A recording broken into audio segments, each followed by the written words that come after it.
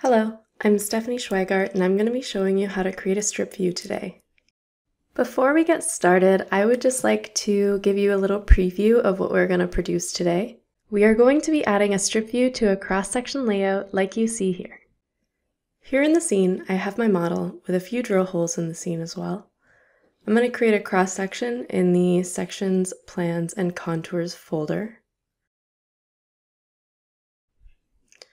Pulling up my parameters for my section, I can see more specifically what I'm creating. In order to create a strip view, you'll want to make sure that your dip is at 90 degrees. It needs to be a completely vertical section in order for this to work. So in my section layout specifically, I can make adjustments as I would normally for my cross-section. To create a strip view, I'm going to have to navigate to the Plan Views folder.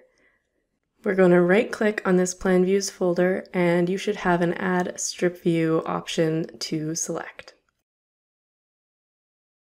When you've added the strip view, it should appear above the section that you've created, and you may need to reorganize this section layout to better suit this new addition to the layout.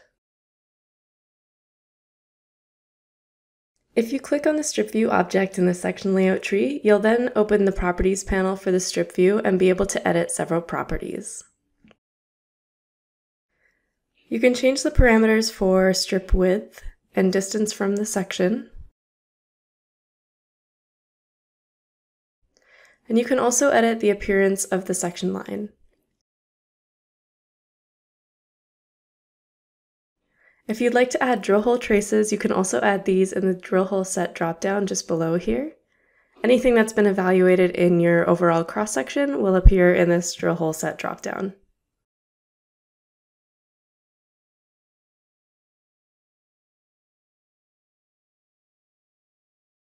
The tabs for the x-axis and y-axis here contain the settings to change the grid lines, axis labels, and ticks.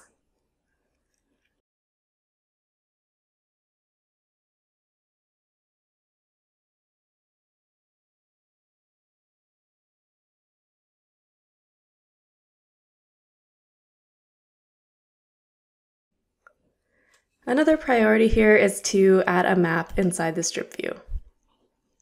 Inside the strip view object, there are a number of folders. We are going to right-click on the Maps folder, and in here you can select whatever map you'd like to display on your strip view. This could be a geological map or an orthophoto or any map imagery you have really. Let's add our drill collars while we're at it. Let's navigate to the Points folder, the one inside the strip view object, and we'll right-click on it and select Add Points. And then you can choose which dataset you'd like to add. Your drill collars should be in there.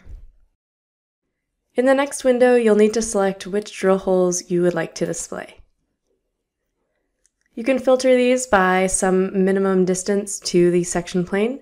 Keep in mind this number is in whatever units your project is in, as Leapfrog is completely unitless. And in filtering by minimum distance, you may just want to keep in mind the width of the strip view that you're creating. In the Properties panel for the Collars object, the shape, color, and even the size of the collar points can be changed here. So maybe I'll make mine a little diamond, maybe make it a little bit bigger, and you'll see these appear on the strip view in the layout as well. And then another important object for us to edit is the north arrow. So select the north arrow object within the strip view to choose from a variety of different north arrow options.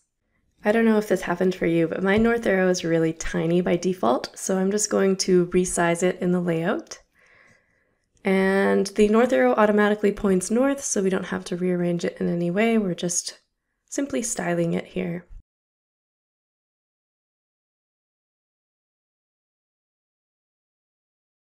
And now I'm just going to save and export my cross-section so that I can add it to my report.